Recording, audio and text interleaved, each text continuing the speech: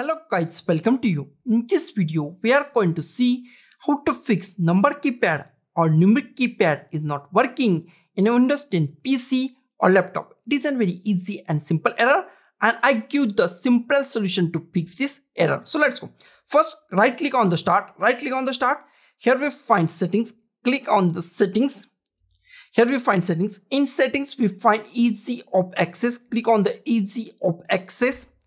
Here, just scroll down scroll down and find mouse. Click on the mouse. Here we find the control your mouse with keypad. Okay, if it's on, then off it. Just off it. Okay, now it is off. Click on the close and click on the start.